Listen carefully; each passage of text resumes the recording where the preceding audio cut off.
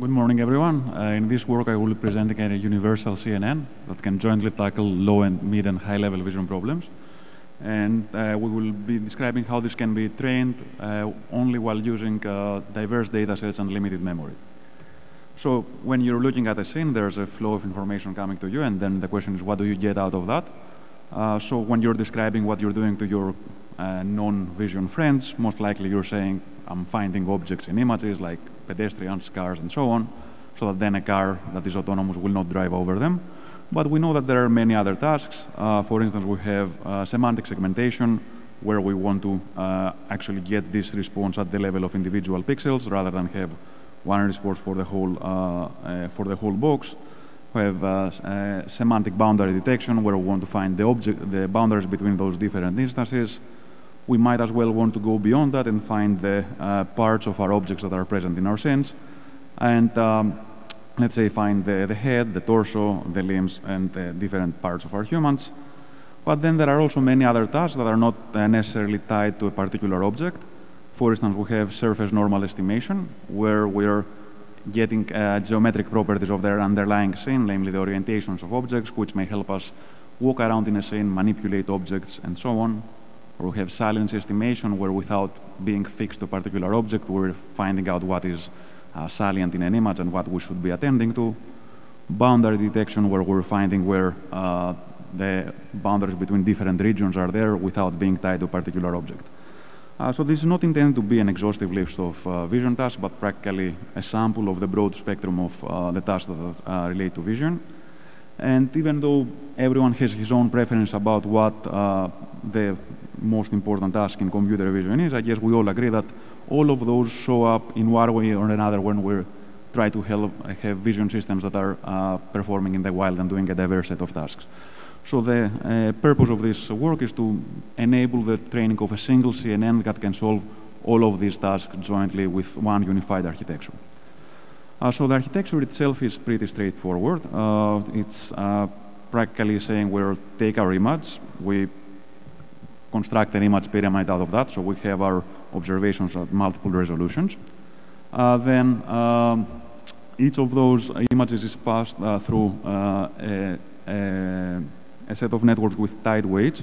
So in all of the results in this work, I'm relying on the VGG network. So this is giving us a feature hierarchy.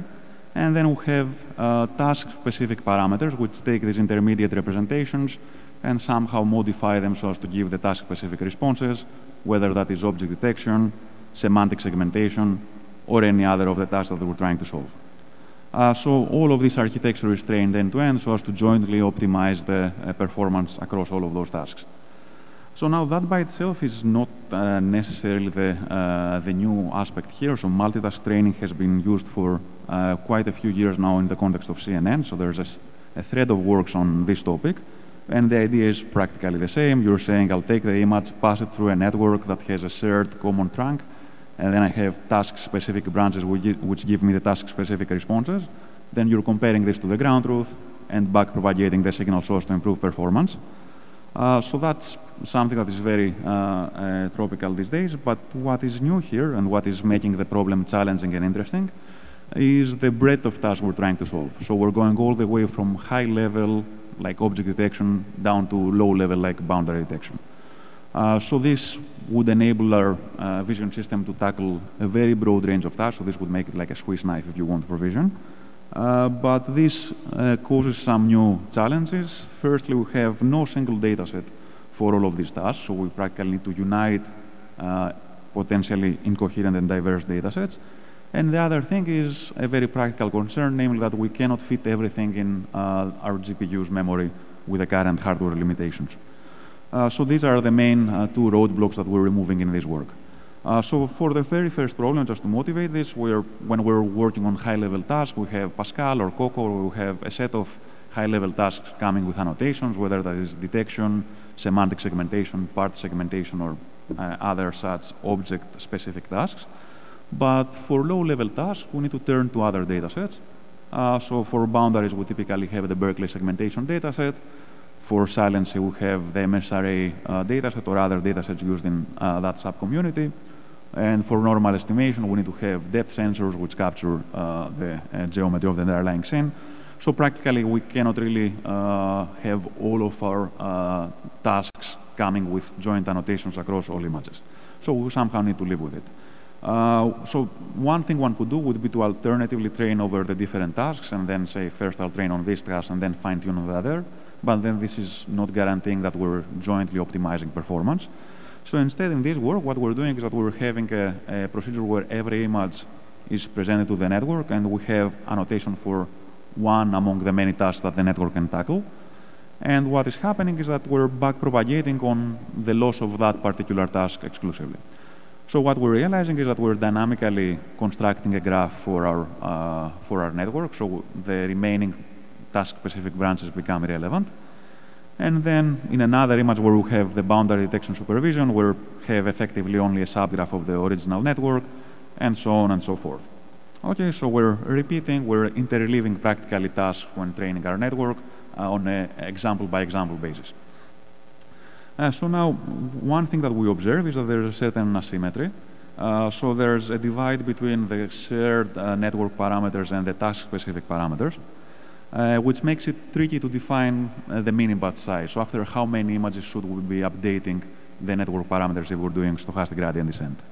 So there's a certain discrepancy. So we observe that the shared CNN trunk gets gradient signals for every single image, so it gets an update per training sample, while the task-specific branches may obtain their gradients much more sparsely when that particular sample happens to have a supervision signal for the task. So that's one complicating aspect. And the other thing is that the shared CNN trunk is supposed to be serving all tasks. So we practically need to make many constraints satisfied, while the task-specific subgraph is serving only one task, so it can do its inner job more quickly. So this suggests that we somehow decouple how we update parameters for the different layers.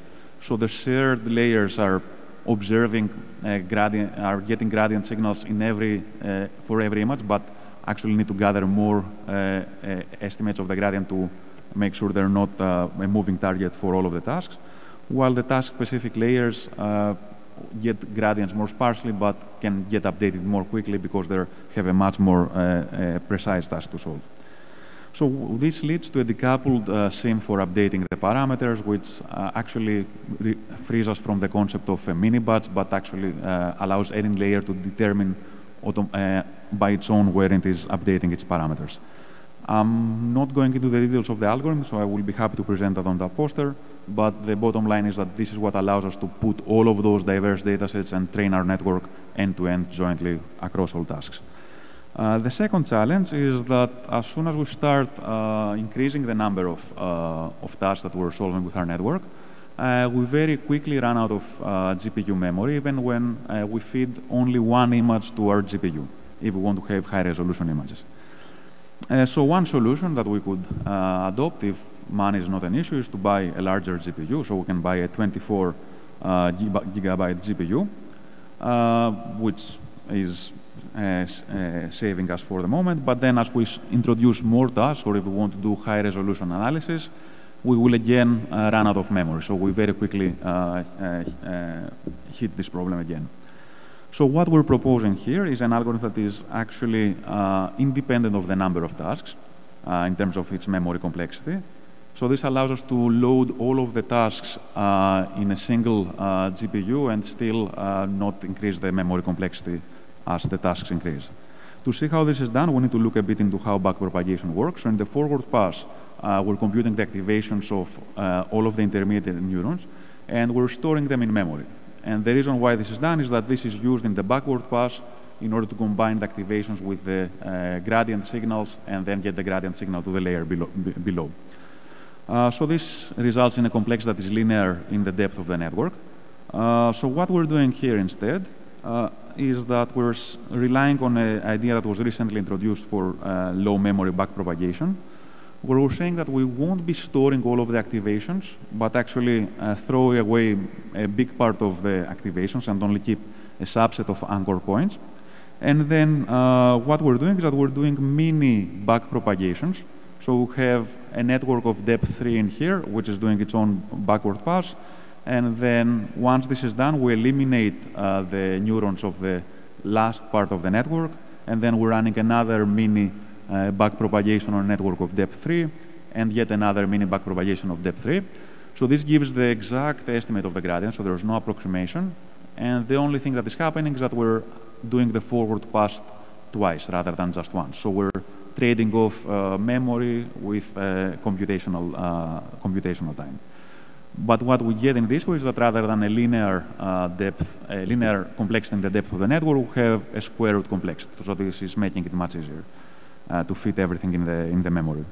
Now, if we try to do multitasking, we again run out of memory because the depth of the network, if we do the algorithm naively, is growing linearly in the number of tasks. So as we add more and more tasks, eventually we will again hit this ceiling. So what we're proposing to do instead is to think a bit more closely about how we can do this memory-efficient backpropagation. And what we're saying is that for the shared branch, we're doing the exact same business as before. But now for the task-specific branches, we're eliminating everything that has to do with a task-specific layer as soon as we're running a backprop on that. Okay, so we're no longer using a single topological sorting of the whole layer, but actually removing memory that was allocated to task as soon as the backpropagation for the task is done. So this removes the second roadblock, which is fitting many tasks in the memory, and allows us to have a complexity that is independent of the number of tasks.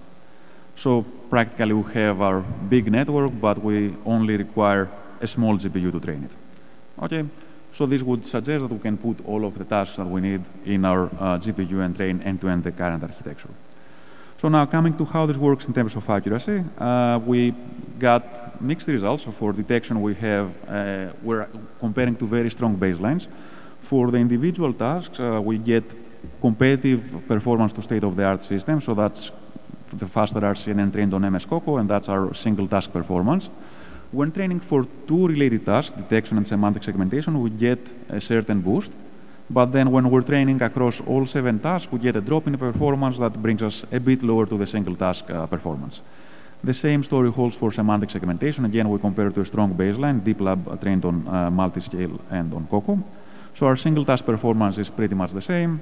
2 task performance, again, the same. But when we move to 7 tasks, we get a certain drop in accuracy. And this is actually something that is to be expected. So we have many tasks that are not necessarily related. So if you think about normals and boundary and object detection, they're not really solving related tasks. So we observe that indeed increasing the importance of one task can result in a drop in the performance of the other task. So that's what we got by switching the weight of the normal task substantially. So this is, in a sense, to be expected. What we have is something very similar to the situation where we have one person working and too many managers sending supervision. So currently our single worker is the VGG network, and we have all of those tasks having different demands from that.